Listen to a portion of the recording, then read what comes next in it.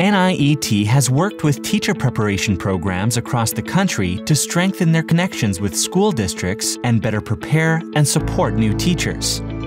An additional focus of this work is finding ways to increase the number of well-prepared new teachers who choose to teach high-need student populations and do so effectively. I was introduced to the TAP rubric my junior year, and then after we learned the content, we learned how to teach that content using the rubric. We went through each indicator.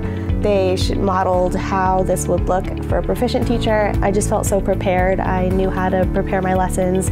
I knew how to present the lessons and hit the content that I needed to, hit all the areas of the TAP rubric.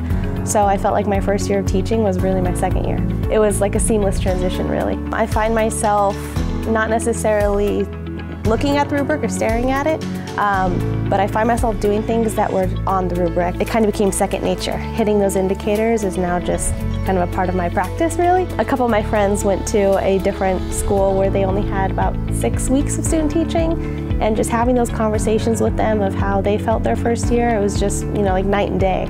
I was prepared, I was confident in what I was doing, and I felt like they were kind of treading water their first year. We have looked at our courses and aligned how our signature assignments really tie into different areas of the instructional rubric and how we reinforce that through focusing on one area. So for example, the reading course has specific area of looking at presenting instructional content where students video themselves and they really emphasize what does it look like to be modeling, what does it look like to segment a lesson, what does it look like to have visuals, and really looking at the descriptors in depth so that they have a deeper understanding. So I think we take what the teacher candidates are doing, the application piece of that in their student teaching, and we really embed it. Whereas if you just supervise a teacher candidate, you review what they did well in terms of their refinement and reinforcement, and you don't have an opportunity to embed that in the coursework. So I have the luxury of being not only their evaluator, but also their instructor, so that they can take what they're doing